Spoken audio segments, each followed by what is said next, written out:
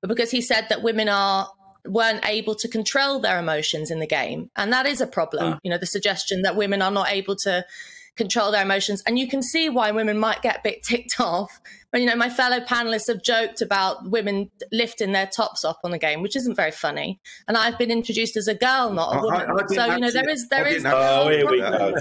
existing in society, which I think we should take seriously. But forcing, you know, a Northern Irish Women's League manager to apologise for a silly comment is ridiculous. What I want to talk about is the real ways in which women's freedom is hampered in society. And I might take the jokes from my fellow panelists, but I think it's a very serious issue that shouldn't be taken lightly.